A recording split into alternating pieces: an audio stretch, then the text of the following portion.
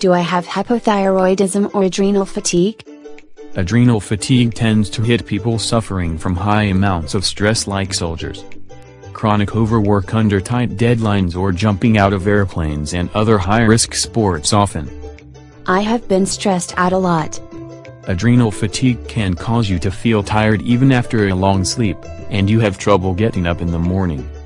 So can hypothyroidism. When someone's stress levels are high, they don't sleep well. Fortunately, literally chilling out and relaxing so you can sleep well can correct for it while your thyroid wouldn't recover. Unless the adrenal fatigue is bad. Adrenal fatigue makes your blood sugar really low in the morning, and this can force you to wake up for late-night snacks. Hypothyroidism causes you to feel tired too. But hypothyroidism can make you more sensitive to cold, constipation, dry skin, weight gain and hoarseness. Late-night snacking and lack of sleep can cause weight gain too. That's why night shift workers are way more likely to be obese.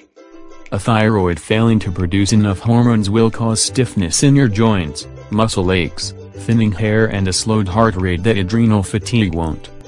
But they can both be mistaken for depression, both cause fatigue, and if you're down enough, both cause impaired memory.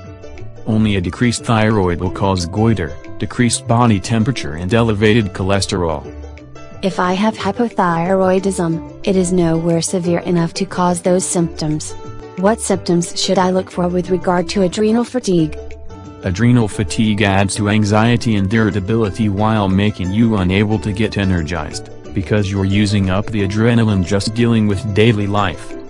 Adrenal fatigue can also happen because the adrenal glands simply slow down. Hypothyroidism is most likely in women over 60. You're nowhere near old enough. The hard part is that hypothyroidism can slow down or suspend your period, while all the stress that causes adrenal fatigue can do the same. So I have that symptom, but don't know what I have. The only sure test is a blood test, to see which hormones are too low or too high. So then I get to stress out as to what is wrong. You could have high adrenaline levels from stress and thyroid problems, though I hope you don't end up causing one condition worrying about the other. Then I need to talk to the doctor to see what I have. And avoid high-stress conditions to minimize the risk of making your adrenals worse and using up energy if your thyroid is acting up. That becomes an interesting excuse for not driving in rush hour traffic.